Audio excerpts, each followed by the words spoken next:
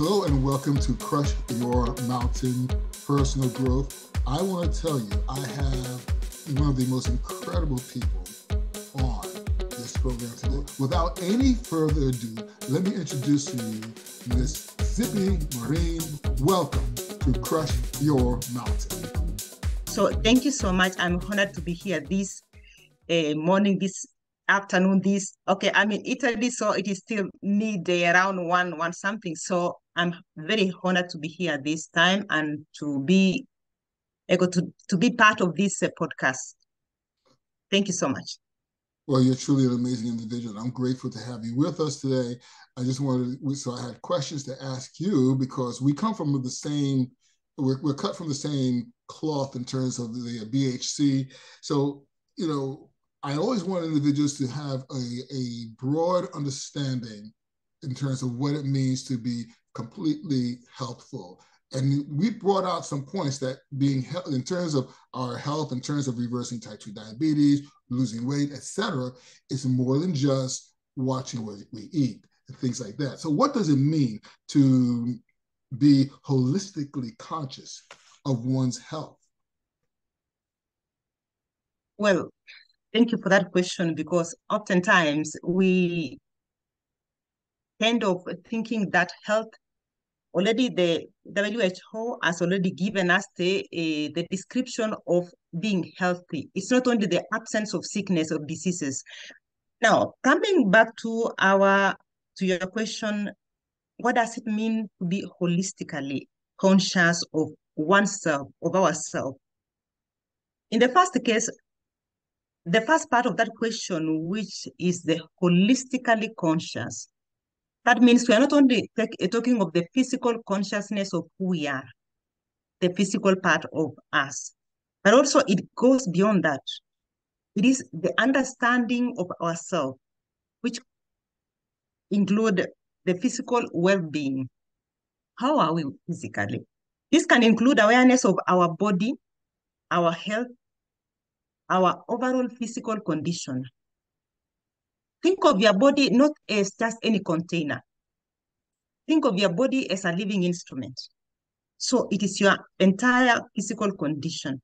It can also involve recognizing the impact of your lifestyle. How are you living?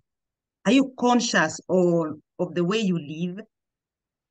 Are you conscious of your nutritious life, the way you give your nutrients to your body? See to it that your body is something which you should holistically take care of. And again, how do you exercise your well-being? Think of yourself as, we create very many things in our lives, but oftentimes when it comes to our bodies, we tend to leave some things. So it is the need to be conscious about who we are holistically. Think of our emotional awareness. How do you feel? Can we be able to express our emotions, give them the real names? Or we sometimes also think to, am I sad, annoyed? How do I feel? How am I feeling? What is this feeling? Are we able to give the real names to our feelings? This can also involve understanding and acknowledging your emotions. Sometimes we rarely acknowledge them. So unless we acknowledge them, we will never deal with them. Or we will never accept them unless we, in the first place, acknowledge those emotions, give them the right name so as to be able to or live with them or befriend them. Sometimes we need to befriend them because we cannot get rid of them. Okay? On that note, yeah, I mean, but you got me so excited about this. And on that note, I've had a couple of experiences just working with individuals. I was passing by the office of a colleague one day, and there was a lot going on in terms of some technical issues that affected us company-wide and things like that. And something said to me, I guess intuitively, I said, something's up. So I said to her, you got all of these things going on here. How are you doing? What's going on with you? And she actually said, wow. She said, no one has asked me that. And now when I actually think about how I'm feeling, she says, I'm very sad.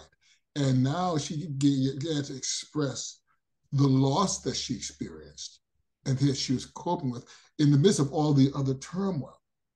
And many times, so we have so much going on in our lives that even when things hit us, we don't take the time to really examine what's going on with us, what's happening internally. And that often drives us to do coping things like eat, or sometimes indulge in other things that may not be healthy for us, which is a form of self-soothing, you see, but it's not the best way because we're not addressing those things. So thank you so much for bringing that point. Please, please, please continue with your brilliant assertion of things. You see, just on that point, there is need that we recognize the different emotions in us, understand their origins, because sometimes am I sad? So if I'm at this point, what brought me until here? What made me to be in this point? Because if you are at that point, that means there was a beginning, there was a start, but which oftentimes we are not conscious of that because we are full, we are so busy that we can't even find that me time, even the 5 minutes to just sit back and say, who am I? What am I feeling? What am I doing about my feelings? So there is need to recognize the different emotions and understand their origins in order to manage them in a healthy way. Another point on that, being holistically conscious of ourselves, is that mental clarity. Being holistically conscious of oneself involves recognizing thought patterns, beliefs, and cognitive processes.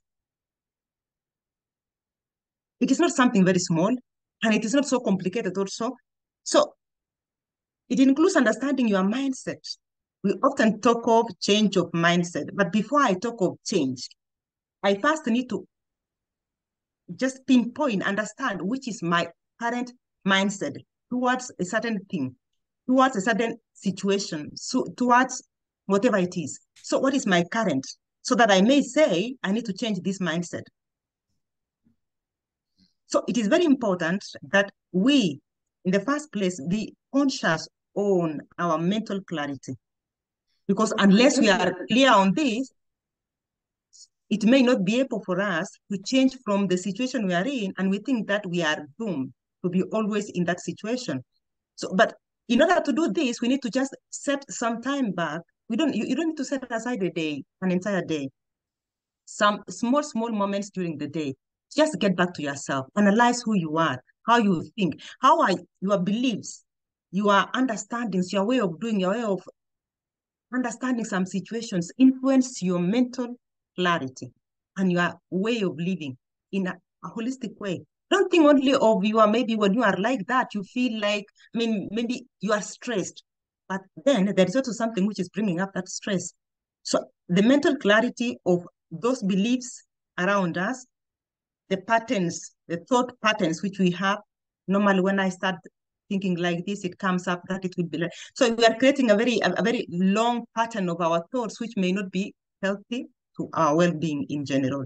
There are also the issue of social relationship dynamics, which we have in our social relationships. In social sciences, we say, a human person is a relational being.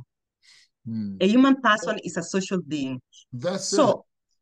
That said, that kind of brings us into sort of our environment, our culture environment. How does that play a role when it comes to what, our health, what we can do to improve our perspective, and again, improve our health environment, as it were?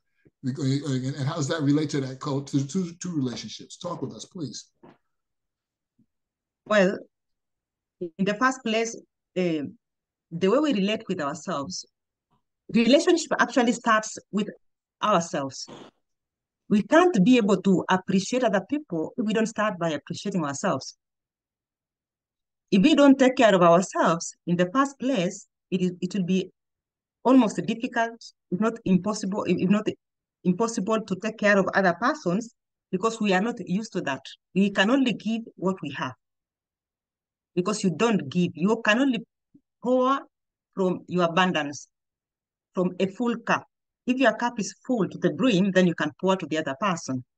So in this case, the issue of relationship, just to open a bracket, if you remember when we were in BAC, the issue of the relation, we can relate with anybody and anything. An example is what we used to say or to cite in class, that the way we relate with our plate. Think of your plate. What do you have on your plate? Have you ever eaten something, just consume your lunch, I don't know, whatever it is, and at the end of it, somebody asks you, how was it? And you just get back to yourself, how was it really? What was the taste? So it is as if you were eating, consuming what you had, but you was much far from that plate. You are not related because remember that, for example, digestion begins from the mouth. But before it is in the mouth, it begins by, it's like you appreciate. Part of the first topic, the first point, for example, which I've just talked about, was on the holistic consciousness of oneself, of which also it involves our, think of spiritual connection also, or environmental impact, which will come later. But also it is the way you relate with your plate. How are you relating with that plate? Because that which is on your plate will influence your body and your well-being. So how are you starting to relate with it? How are you thankful for that? You might have worked for it, but how are you thankful to have that plate? How are you tasting each and everything, the salad which is there, I don't know, the ham which is there? How can you distinguish the tastes on that plate? How are you relating with it? And that will influence your wellness, your well-being. It is the same thing on the relationship we have with other persons. As I said at the beginning, is that, okay, it depends on how we relate with ourselves in the first place. So if we are compassionate with ourselves, whatever thing will happen to us, we will be we are having that auto compassion with ourselves. We will be auto compassionate with ourselves. But then also we can also apply this on other persons. So the issue of how these cultural, which I prefer calling them sociocultural influences, because it is not only culture, the relationship which we have in our environment, in our cultural environment, in our social environment, wherever we are, it will also influence our relationship, not only with ourselves, but also with our family members, with friends, with colleagues at work, with whoever you come across in your life. So we only can give what we have. And we can also get back from what we are giving out. So just to think of your holistic health in terms of relationship as something which comes back to you. How are you relating with yourself? So how can you also relate with other persons? Because remember that we are not islands. We are relational beings. So we relate with ourselves, we relate with ourselves, we can relate with other persons, we relate with our environment, we relate with our divinity, and we relate even with things. Example is the plate we cited earlier. So that's an amazing thing because I'll tell you, here in America, in other parts of, I guess in England, we have a saying, I've got a lot on my plate. That means I've got a lot going on. So when we take that idea of the plate, we forget that our digestion is more than just a physical thing from food to going in. Our digestion is our very lives and how we process it. So in many cases, when we look at what we have on that plate, when we look at what we have in our lives, as you're saying, if we're not taking the time to mentally, visually, socially digest the environment, then that too can be traumatic for us in terms of dealing with individuals, dealing with our holistic health, our state of being, and moving forward with that. So again, this is it's incredible just to hear you speak about it and voice it the way you do.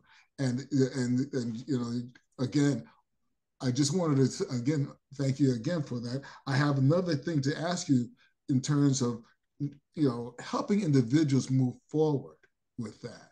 What simple steps can the person take to make changes in their holistic environment, their holistic health? Well, I guess before we start wanting to make change, okay, in the first place, we need to recognize which are the areas which really need some change.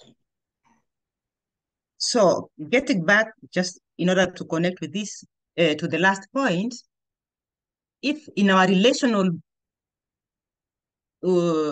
environment, in our relations, we feel that something is lacking, we sometimes when we may not be able to recognize unless, because sometimes we think that others are the problem. And we may not think that maybe we are the problem also, and we need to just check out some things in us. How comes that I need to be moving from one place to the other one? How come that very many of my friends are just abandoning me, leaving me alone, and wherever I go, the same thing persists? So can't we just sit back and just ask ourselves, why me? But not why me, so that you give the merit to the other persons. No, why? How can I improve myself in the first place for myself? So if we take this from the point of view, wanting to enrich ourselves, wanting to just getting back to the what we said earlier, you cannot give what you don't have. So in the first place, you need to have in order to give. So if we are wanting to change or to make something better, we need to begin from ourselves. And if these coming steps are needed in order to make ourselves better holistically, then we need in the first place to identify which places need change, or maybe it's not change, we need to, okay, ameliorate some other areas which maybe are left behind. And if we wish to say also to change the beliefs and the habits. So if we are having some negative habits, then maybe it is time that we change those negative habits into positive habits. But we first of all need to identify them, find the causes of that which is not making us to be holistically well, in whatever sense. If it is something, a habit, if it is a belief, if it is a thought, if it is a way of approaching in our relationship, in whatever. So we need to identify the problem, if we can call it. Somebody may not feel well to call it a problem, just call it the challenge you are facing. And after identifying that one, then we need to make a change on that. So what I can, and what I often prioritize is, in the first place, look at yourself. Why do you want that change in the first place? If you really want that change, you will find the way to go for it, because each and every one of us is having that power inside us, and we can do whatever we want to do because the power is in us. We only want to just pull out that power and just put it in use. We can make anything because we are human persons and we are capable of everything. If we decide and we have the will to do that, then we can do that. So identify the why. If the why is bigger than any other excuse, then we can pull out that power and make the change. So identify, first of all, what is that? Because if I tell you, for example, as prioritize regular exercise, but if that one is not needed in that case, if you need to change the habit of maybe eating the junk food, of course, maybe you want to change exercise regularly, but in the first place, you need to identify what is that which you want to change. There is, of course, I normally say, if you have look for something good for yourself, in the sense that you want to change that thing, but where do you start? Where do you begin? So if you begin by identifying, sit back and identify that which is making you not feel good. And if that thing, in this case, of course, maybe if it is an issue of having a coaching process, then the person there, you can give some practical measures, or maybe you can propose something which is concrete. But in this way, I can just put something out to give a general idea on what somebody can do if you want to reach that one. So the steps you can take is maybe prioritize some regular exercise. Remember that if you exercise regularly, your body also will consume. You see, we used to, when we were in primary school, I don't know what is the equal of that one in the United States. We used to say an idle mind is a devil's workshop. So often we keep on thinking and rethinking and ruminating a lot of things, because it's like we don't have anything else to do.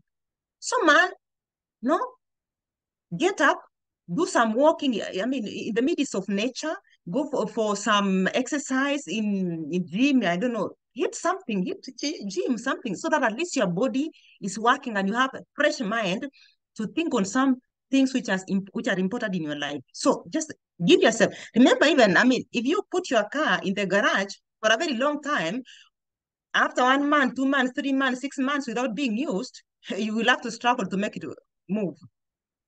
Yeah. So normally you need to just go and own it for some hours. If you are not driving, own it, put it on for some hours so that it can work well. So it is the same with our body. If we are just say seated, maybe in office for 10, 12 hours a day, then we may not be ending well. So another thing is to maintain a balanced diet. We cannot give our body some junk food or something which will hinder our holistic well-being and expect it to perform well. So there is need for to maintain a holistic diet, a balanced diet. There is also the need to prioritize sleep. Somebody will say, then how can I sleep if I need to work? But remember, if you don't rest well, you cannot even, I mean, the quality of your work will be less. So prioritize sleep. There is also the issue of managing stress. Stress is something which is killing most of us. And very many of the diseases, sicknesses which we are tackling of late are caused by stress. Stress, I mean, stress is okay when it is managed in the sense that almost all of us are stressed. But the stress should not manage us. Let us say it in that way. Once you are able to manage your stress, it's okay to be stressed. But then if it is too much and if it is bringing damage to your body, to your health, then something needs to be done. Something needs to be taken care of. So also another thing is to stay hydrated. You cannot walk with with your car if it's not fueled. You need to fuel it. So fuel your car, which is your body, with a lot of love. Be hydrated. There is also the issue of the need to cultivate healthy relationships. In the first place with yourself and then with others. If you feel that there is certain kind of relationship which is putting lots of harm in your holistic well-being, then something needs to be done. I will not tell you what, but you know yourself what is that which needs to be done. Okay. Also, there is the need for practice mindful eating. Don't consume that whole plate, whichever it is, without being mindful of what you have on your plate. Even using that proverb, I have, my plate is full, in whatever case you put it, then consume whatever it is on your plate. A lot of things to do, or if it is your real plate, consume them mindfully, because consuming them mindfully will help you get a holistic well-being. Engage in mental stimuli also, I call them, because there is need to challenge our mind also with activities which promote mental, we can learn very many skills. There are some people which can have, they have a lot of skills to make your mind work and just give you the maximum of it. You see, sometimes you can stay without even opening maybe a puzzle to just give some work to our mind to think, because our mind is elastic. So it can think as much as we work with it, then it can think and it can work much more better. I guess another thing is just to limit the sedentary behavior. If you are sitting for the entire day in office, try sometimes, if the boss is not there, just wake up, do some stretching, even for 1 minute or 30 seconds. That one can help, because sometimes we may not avoid it, but we can try to reduce it. And also to get some regular health checkups. Sometimes there are some things which we can prevent, but others we need also to be seeking some medical competence. I guess those are what I can give as the priorities which we need to have. Maybe there are many. I'm going to say this, okay? You touched on so many things that, in so many ways, it's just common sense if you really think about it. But we don't really take advantage of those things. Many times I have to sit back with my clients and reassess what's happening in their lives, and just basically what they do on a day-to-day, sometimes an hour-to-hour basis. And what happens often is we realize that there are changes that you can make simply that will allow them to just improve their state of mind, manage that stress more effectively. Movement is a big part of it because we're so inundated with media, especially here in the States. I don't know how it is over there in Rome, but here in the States, there's all sorts of political issues and media issues and social issues, and individuals get they kind of get themselves steeped as if they're a tea bag in hot water. They're steeped in this stuff, and they just deal with all that negative energy. Well, why not just take the time and back up, turn off the TV, turn off the radio, and step out and enjoy the sunlight? You mentioned hydration. You know, we don't realize that just having the proper amount of electrolytes, having the proper amount of water, the proper amount of moisture in our bodies does a lot for our mental well-being as well. If we just don't, people tend to forget that, you see. You know, and again, taking that walk, you know, I make it a point to get out in the sunlight every morning, you know.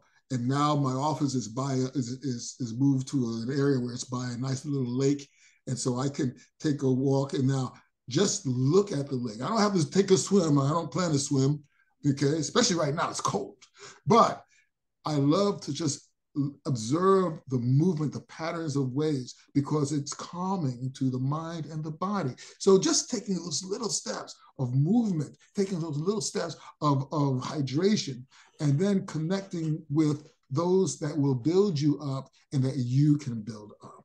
You see, all of that comes down to that digestion, as it were, taking in the nourishment, not just in a real literal way, okay, but taking it in also in terms of holistic, mental, and spiritual way of doing things. You know, Zippy Maureen, you're an incredible colleague, and your intelligence is bar none. It's okay. So we want to thank you so very much. Tell us a little bit about your community that you're building, the Holistic Aura community. Okay, before I say anything on that, I just wanted to just close what you've just touched on and say that we may not have time, but remember that we always have time for what matters for us. There is no time, but we can create time. We only have 24 hours a day, and it depends on how we use those 24 hours. So we may not apparently have time, but if we love doing something, if we appreciate and love ourselves and want our well-being holistically, then we can create time for ourselves. No one will ever create for you. So if you love yourself, this is a challenge. Create time for yourself. It doesn't matter. And you don't have to create, 1 hour, 2 hours, 3 hours a day. Start small.